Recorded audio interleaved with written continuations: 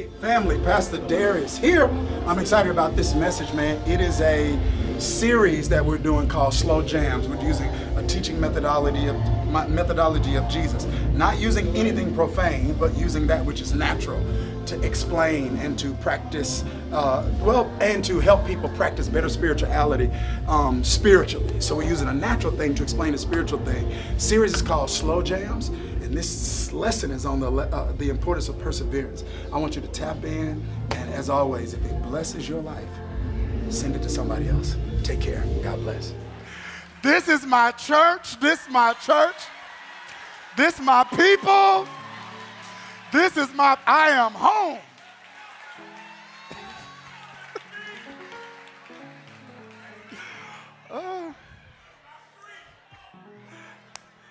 So for the next 4 weeks, I'm going to be engaging in a series, and what I'm actually doing is I'll be utilizing a teaching methodology of Jesus called parabolic preaching.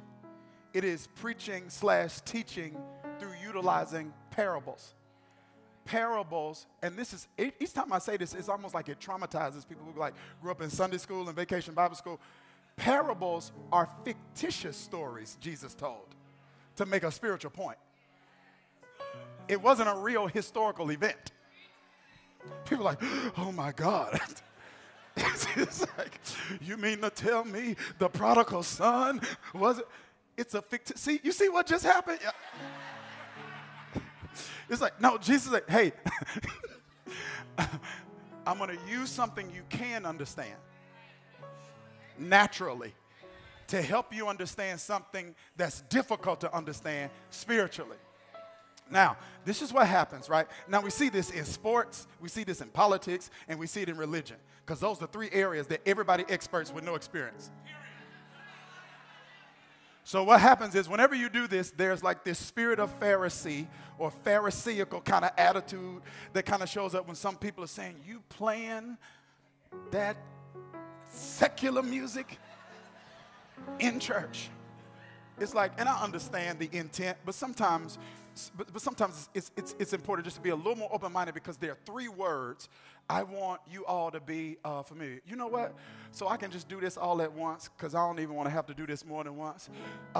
Let's clap our hands. Let's welcome our New Jersey family in right now. Let me get everybody. New Jersey. Good to see you. Good to see you, Jersey. Excited about this weekend, the Change Her Women's Conference in New Jersey. Gonna be incredible. Sold out. Just incredible. Excited about that. Now back to what I was saying. Everybody listen to me. There are 3 words Pastor wants you to understand as I walk through this series. Now we're gonna be enthusiastic but informed people. All right? 1 is sacred. That is that which is exclusively for divine usage.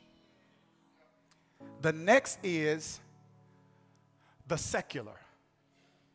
That which can be used for holy purposes, but is inherently amoral.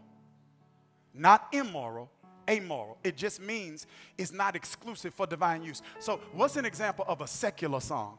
The best part of waking up. Is that spiritual? Did we just sing that in praise and worship? Am I making sense? So you got in a secular car, you put on secular clothes, you came. What most people are arguing, they're arguing because they don't know the difference between secular and profane.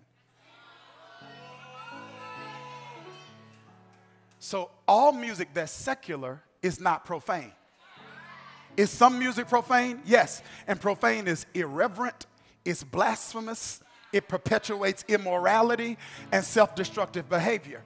But music that conveys love, that expresses love, music that expresses love isn't always endorsing or condoning sin. You got to have enough sense to know what's the right context to do what they're talking about.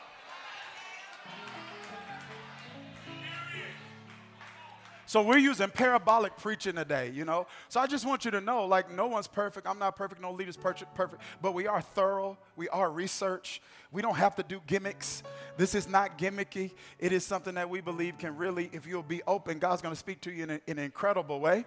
We can have a good time and learn at the same time. So we going in all month. And that's the last time I'm saying that. I just wanted to make sure everybody's clear. So let's go to the book of Genesis, chapter number 32.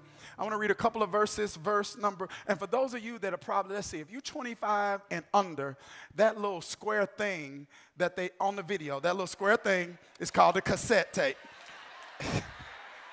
It's like, what is that? That's a cassette. I'm joking. See, y'all don't know. See, I'm of the age where you had to listen to the radio to hear your favorite song. You couldn't just go on YouTube or on iTunes. You had to wait till the DJ call. You had to tell your friend, call the radio station and tell them to play H-Town and High Five.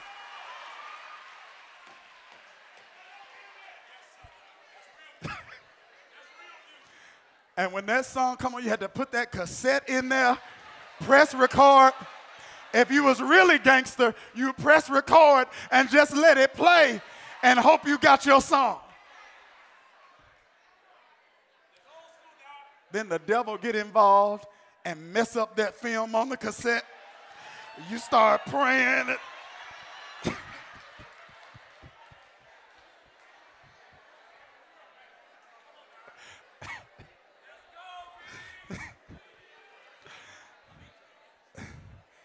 Yeah, you had to be committed to music. Genesis 32, verse 26 says, the man said, let me go, for it is daybreak. But Jacob replied, I will not let you go unless you bless me. I want to stop right there and tag a title to this text. Here's the topic of today's teaching, Before I Let Go.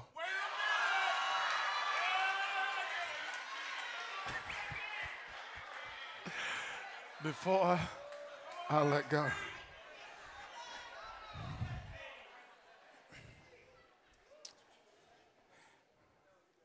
In 1994, an R&B group named Blackstreet released the record called Before I Let You Go. And although this song that was released by this genius of a musical group was released for the purpose of entertainment, this song does have educational value. If you will do more than vibe to the lyrics, if you will listen to the lyrics, you will see a lesson in the lyrics. If you will look at the lyrics with more than natural eyes, but look at the lyrics with spiritual eyes, which Shakespeare says, when you look at things with spiritual eyes, Shakespeare says you can see sermons in stones. That you can look at anything and see spiritual things. As a matter of fact, the Apostle Paul talks about this in Romans chapter number 1 when he says you can look at the creation, and the creation is a revelation of the grandeur and the goodness and the greatness of your God. You can look at the sun and see it staying in place without being attached to anything and say, whoever did that is great. Come on now. Yeah. And so this is interesting because there is a lesson in these lyrics if we are willing to listen with a spiritual ear. And here is the lesson, family. You got to catch this. There are some things we don't get when we quit. There are some blessings that don't flow because we let go. Woo! This song is actually a song that reveals and exposes us to the importance of the principle of perseverance. There are some promises that are reserved for those who persevere. In other words, the Bible puts it this way in Hebrews 10:36. You need to persevere so that when you have done the will of God, you will receive what he has promised. Come on now. So he's saying that even though I'm in God's will, it doesn't mean I won't have to wait. And the enemy goes to work during the wait. The enemy starts planting seeds of doubt during the wait. The enemy causes us to question what we heard during the wait. The enemy uses the wait to get us to worry and to wonder about whether or not God's going to make good on his word and whether God will do what he said. And I know it's too early for me to go here, but I feel a little old school church on me.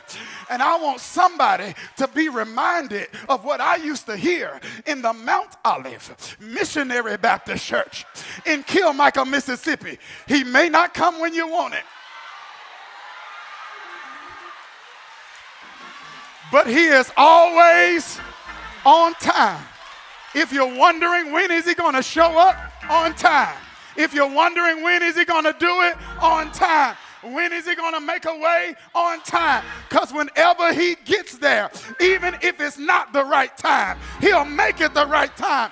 He's an on-time God. Yes, he is.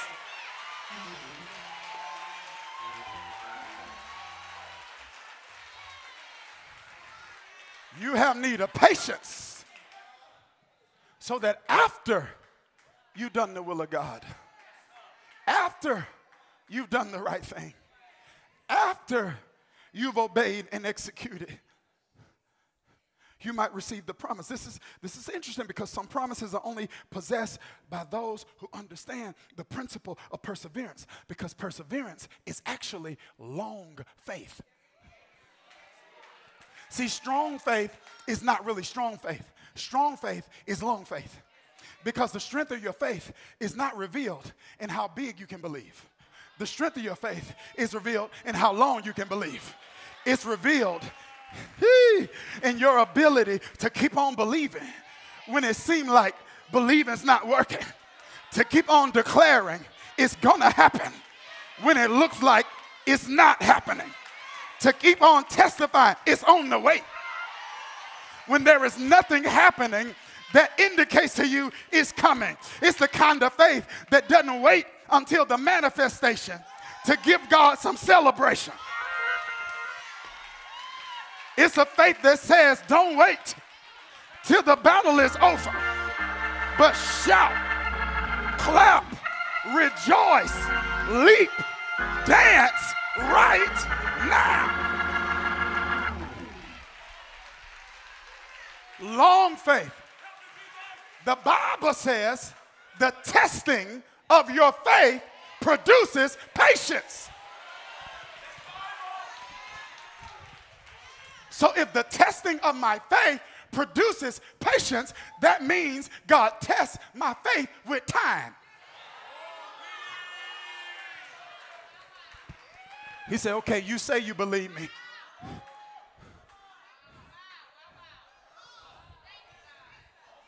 I'm going to test that with time.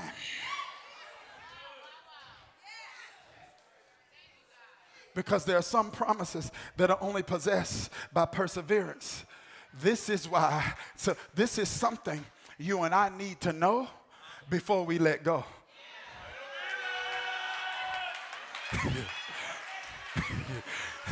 I'm going to say that one more time. This is something you and I need to know before you let go. Yeah, because when you let go of something you do see, you also letting go of something you don't see. When you and I let go of something, y'all not ready, that's giving us a little agitation, we might be letting go of something that God's going to use to give us some elevation. God Almighty. This is why, and I got to get to this sermon series. I'm going to teach y'all something called red flags. This is why your discernment is so essential. This is why your own personal relationship with God is critical. Because I can teach you principles from the pulpit and the platform, but you need discernment to know how do I apply the principle in this situation. Because sometimes you need to let go. Some people's problem is you holding on to the wrong thing. And then, come on now, sometimes God want me to let go. Sometimes the devil want me to let go. I need discernment to know what do I need to hold on to. Because if you tell me to hold on to it, come a rain or shine, sleet or snow, I'm going to be like Jacob and say, I will not let you go until you bless me.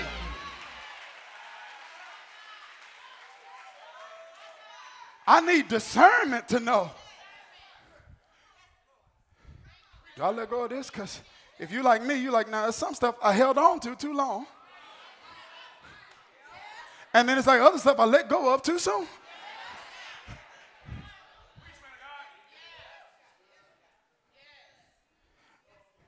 But I want to admonish and encourage someone to embrace this reality today, because our text teaches us a powerful principle regarding this practice of perseverance. The text exposes us here to a gentleman named Jacob. And I don't have time to go through all of his historical background to give you greater context on what's happening here at this point in the story, but you just need to know, if you allow me to sermonically summarize this, you just need to know he's in a season and a situation where he needs a personal transformation. Okay, are you here? He's a man that needs a spiritual quantum leap. He needs a big change in a short time period. Because what God is getting ready to shift him into, he's shifting into it so quickly.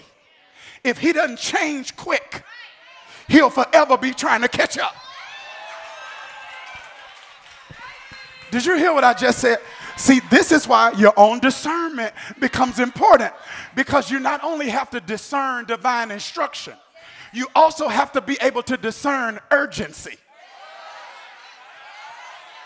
I need somebody to talk about. Yeah. You got to be able to discern, is this something God's giving me a little time on? Or is this something God's saying, I need you not only to do it, I need you to do this now. I need you to move now and shift now. He's in a season and a situation where he needs a big change in a short time period. He don't have time to go through all of the cycles. He don't have time for a coaching package. Come on.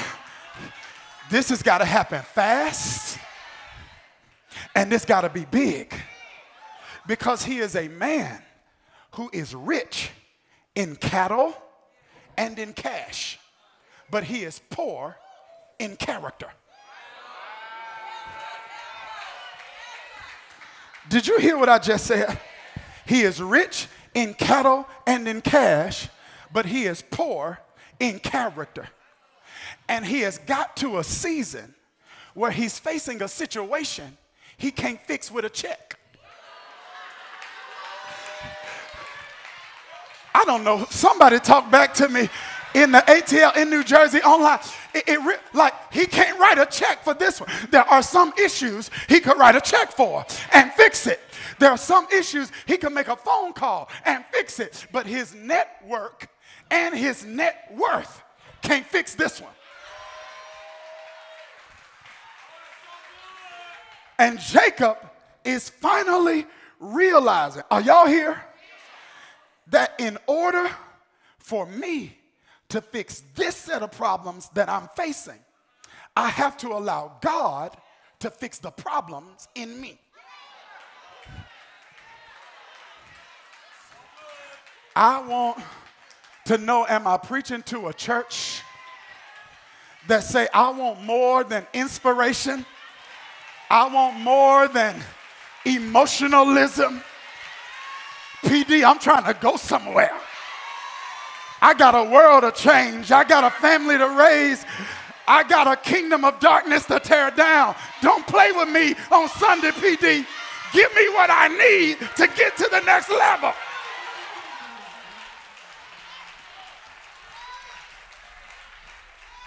Am I talking to anybody? Don't miss it. He realizes that in order to fix these problems that I'm facing, God has to fix something in me.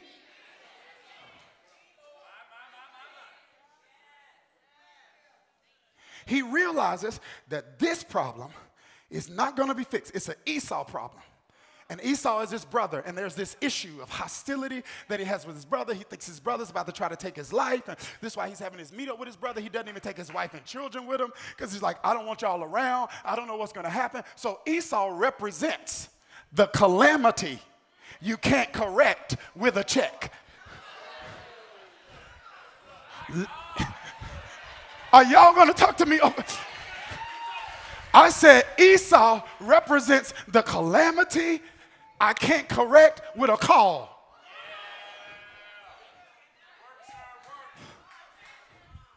It represents something that can't be fixed until God fixes me.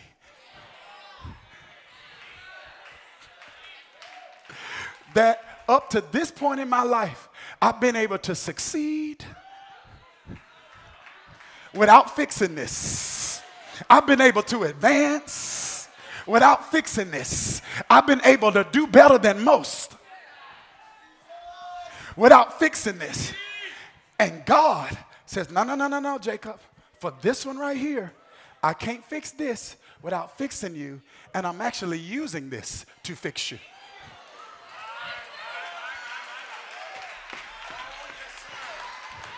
This problem is your partner. I am in divine partnership with this problem because it is the only situation that will give you a revelation of your shadow side. Come on here. Darius, what do you mean? You got to catch this. God uses some situations to show you your shadow side. Darius, what's my shadow side? Our shadow side refers to the aspect of our personality, thoughts, feelings, and behaviors that are harmful, but they're hidden from our conscious awareness.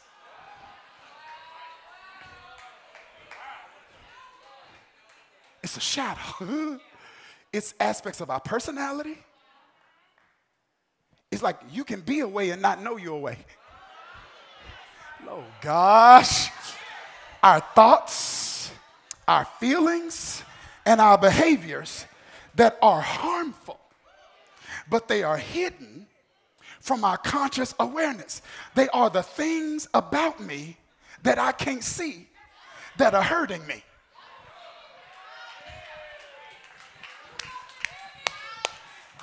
And my spirituality doesn't exempt me from my shadow side.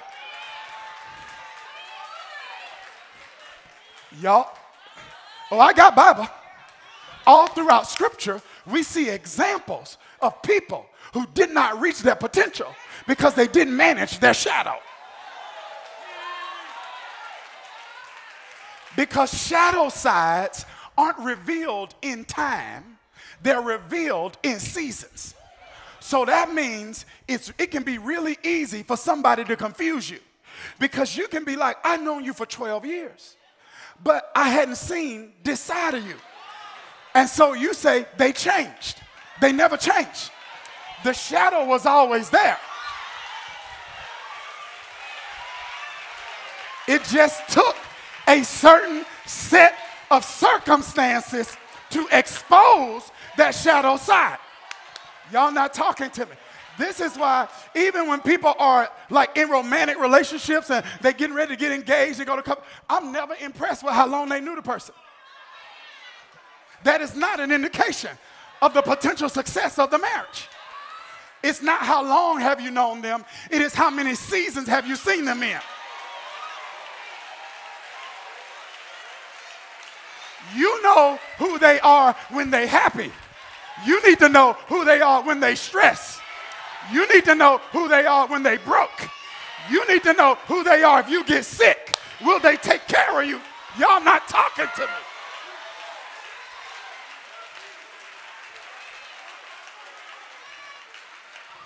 And it takes certain seasons. They didn't just become jealous of you. Jealousy was a shadow. And your success.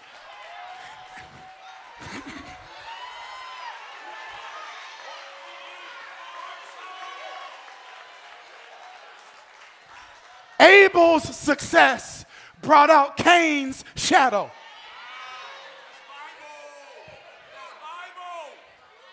Abraham lied and said his wife was his sister because fear brought out his shadow. Isaac did the same thing. He followed a generational pattern and said his wife was his sister because fear brought out his shadow. Moses killed a man and buried him in the sand. See, that shadow work there. Instead of stopping and saying, what is it in me that allows me to kill a man? Instead of dealing with the issue, he buries the evidence. So he's discreet but not delivered. Y'all aren't talking to me.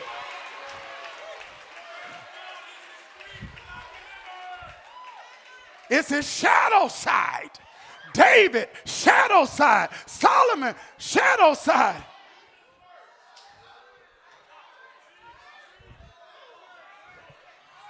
But it's not conscious. It's not self-aware.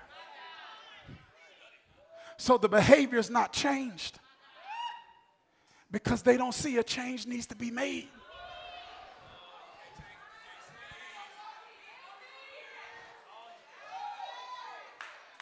See, we have to see this as an expression. You can be seen as an expression of spiritual warfare. See, the enemy, see, for some people, y'all have to, can I just take my time? Okay, I'm trying. The Bible says in Ephesians chapter 6 that we need the whole armor of God so we can stand against the wiles. That means methods or strategies of the devil. The devil customizes a strategy based on your character and your calling. So the way he try to get to me ain't the way he's going to try to get to you.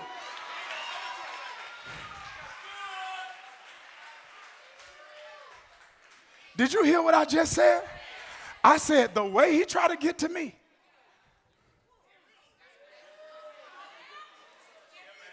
might not be the way he tried to get to you. It's customized.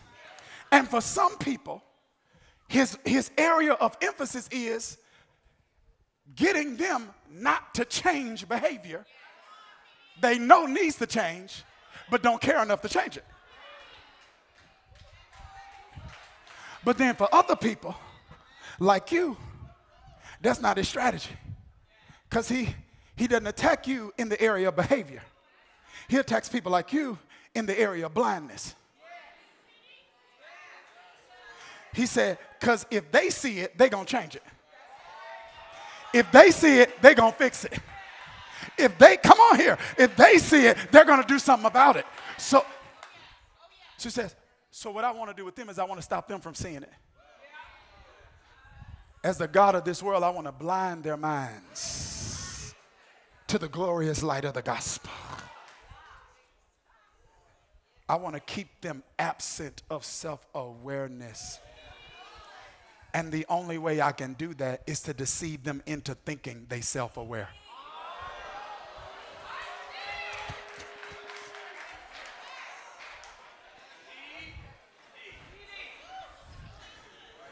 The only way I can keep them from being self-aware is to deceive them into thinking they are self-aware.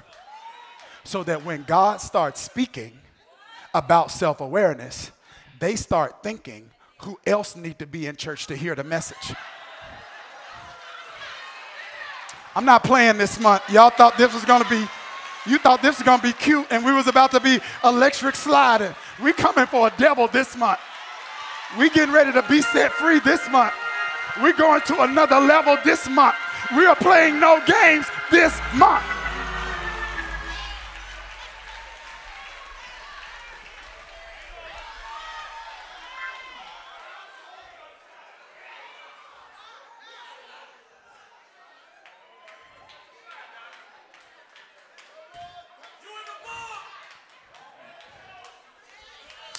So God said, I gotta create a situation to give Jacob a revelation of a shadow side. So Jacob has this meetup with his brother, and his brother, he knows his brother's shadow. His brothers can be volatile and violent. He literally left home because his brother was trying to kill him. So on his way to meet the brother, he stops and says, I gotta go to sleep. And while he's asleep, the Bible said he wakes up to a man wrestling with him. Don't miss it. A man is wrestling with him. And he assumes probably it's Esau. He's probably thinking my brother has snuck up on me and is trying to kill me in my sleep. So he's thinking it's one thing in one season.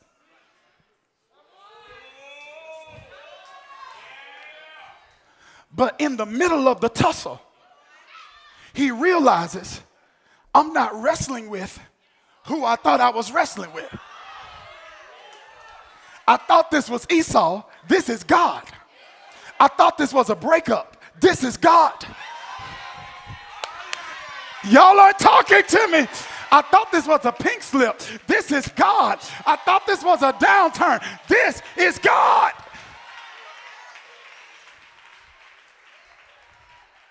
He realizes, wait a minute. This isn't no ordinary tussle. This is a tussle for transformation.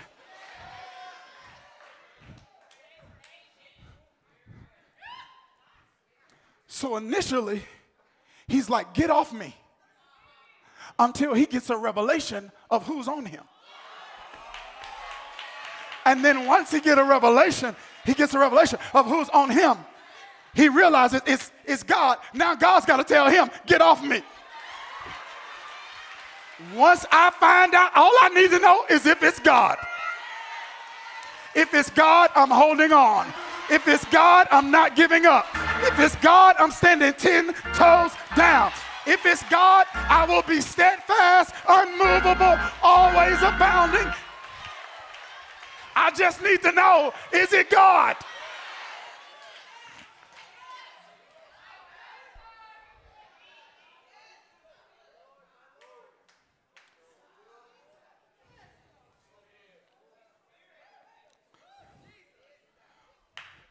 He said, let me go. He said, I will not let you go until you bless me.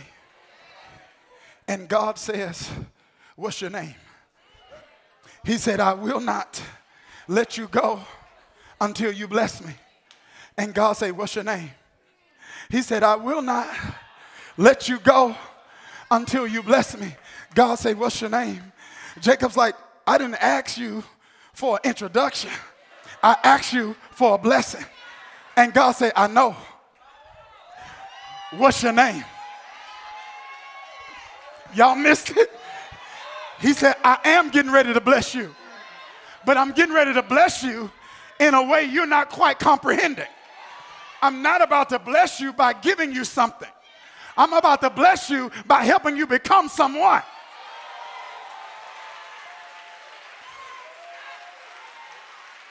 Y'all aren't talking to me.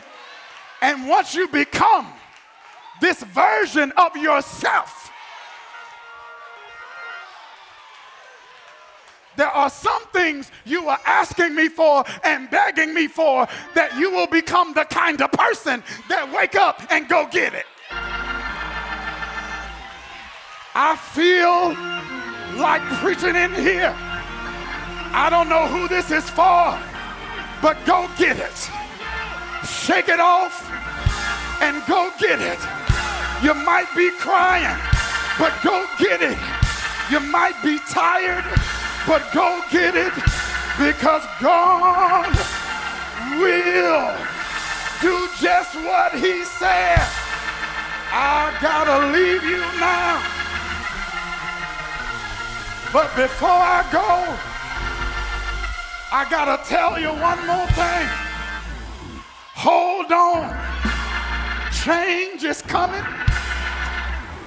God will take care of you. I'm out of time.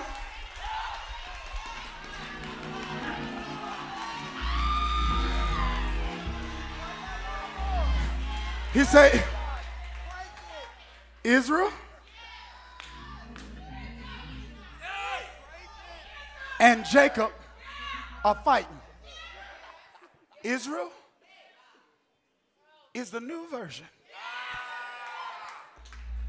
Jacob is the old version. And the new version and the old version are in a battle with each other. Is there anybody here that knows that the new version and the old version are in a battle for your future? But I believe I'm talking to some people that's getting ready to tell Jacob that you can go no further. You got to die here. This next season of my life is called new. New me, new joy, new peace, new friends, new money, new opportunity, new. I see new on you. I see new on you.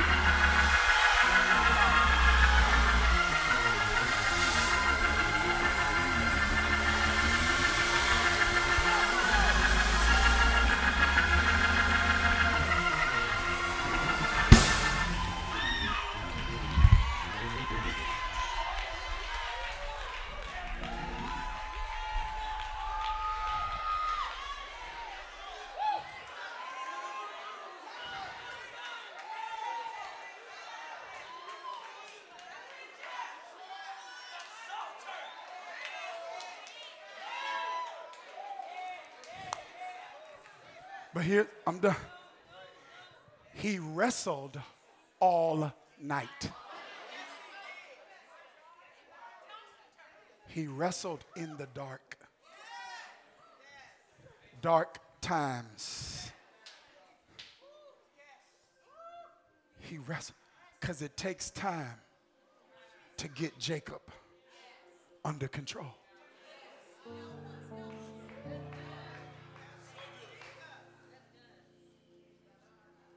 But you got to keep wrestling. I know you're disappointed in you. I know what that feels like. To be disappointed in you. See, I thought I would have fixed this by now. I thought this wouldn't trigger me now. I thought all this cash and cattle would have fixed this.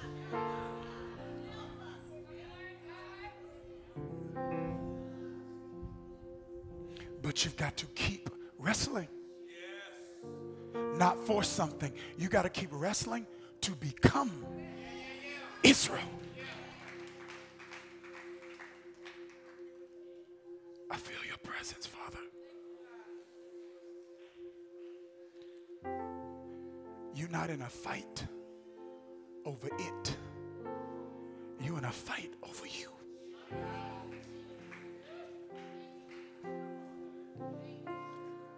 And you have come as far as Jacob can take you.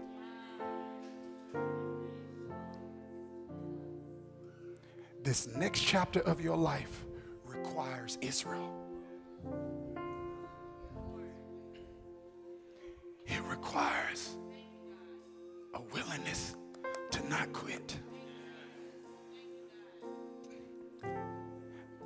How many know fighting to become Israel is a good thing?